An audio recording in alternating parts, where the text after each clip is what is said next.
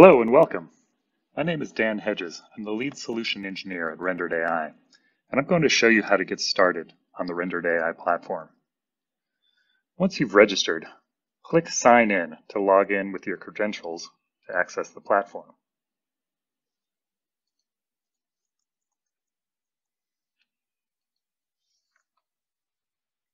Here we can see our account landing page. As a new user, you must first set up your organization. This is where your workspaces will be housed and where all members of your team will be able to contribute to existing channels, generate new datasets, and share their work. New users to the platform will have an organization named Default. Update this to reflect your business or project name by clicking the user icon in the top right to see the menu of account settings. Here we can change the name of the organization,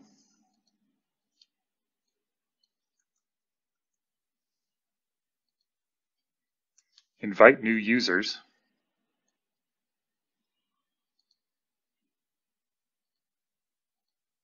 and see summary information about the organization, such as channels and workspaces. Channels are the containers for assets and code built upon Rendered.ai's open source codebase that defines the sensors, sensor platforms, environments, and objects of interest that will dictate the synthetic data that is output. Workspaces enable us to organize synthetic data generation for specific projects or capabilities.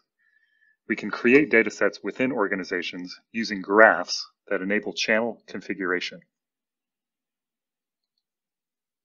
From our organization's landing page, we can see the workspaces available. Here we can access existing workspaces and create new ones. All accounts come with a workspace named Example, containing the Rendered.ai example channel to get you started.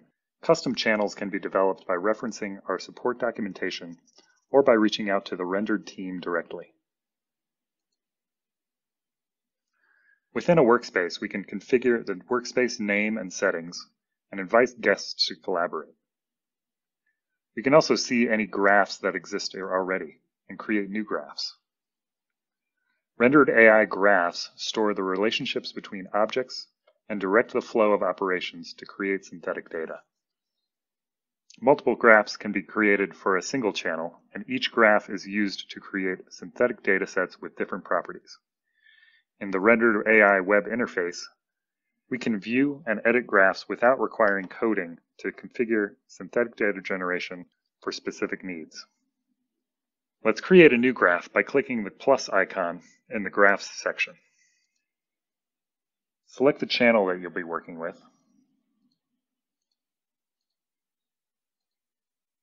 Give your graph a name and a description, and click Create.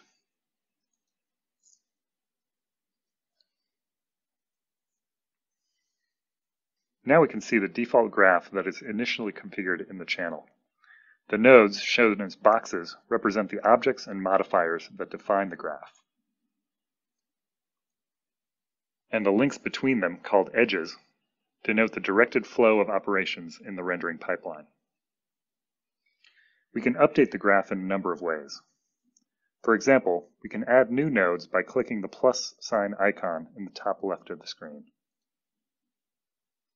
This opens a list of all the nodes defined for the channel, such as features of interest, backgrounds, renderers, and modifiers. Let's add a new object of interest to our graph.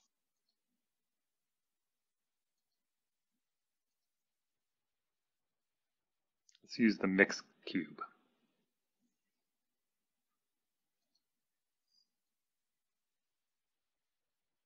And connect it to our object placement node.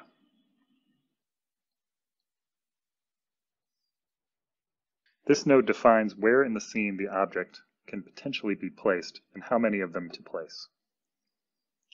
By editing the parameters in the placement node, we can update the number of objects to be placed. Or, if we want that number to be random, we can add a number generator node.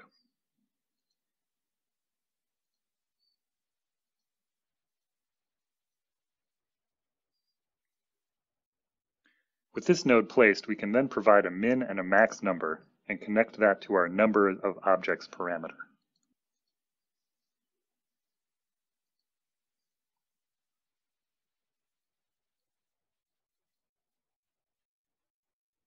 With these changes in place, click Preview to see a sample rendering of the graph. This is a good way to quickly see the effect a change to the graph has on the output.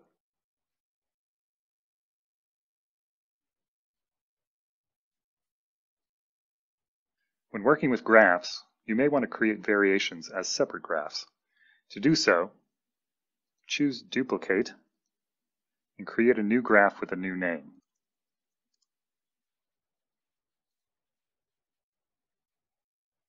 Return to the workspace and choose the new graph to start editing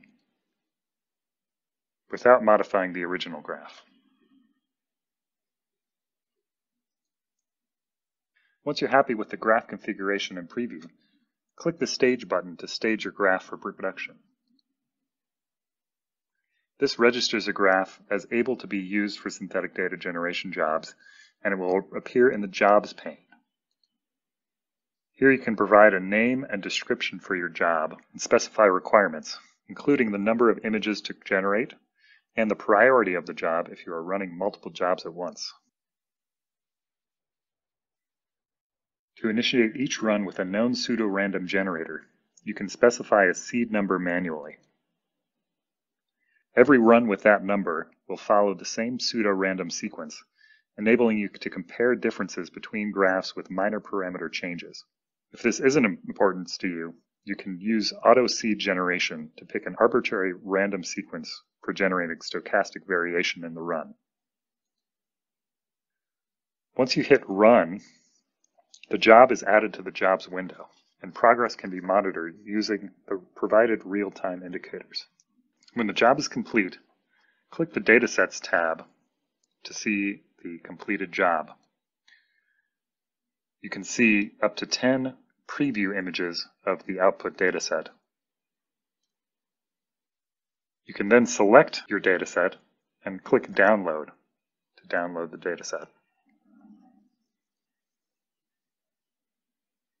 The output dataset folder contains the images, masks, annotations, and metadata for this run, as well as a YAML descriptor file for both the graph and the dataset to run again. You're now ready to use this dataset for training your AI models. I hope this overview has been helpful. For more information about the Rendered.ai platform and the best practices for using it, check out our support pages at support.rendered.ai. Here you'll find a step-by-step learning guide accompanied by in-depth documentation about the Rendered.ai web application and SDK.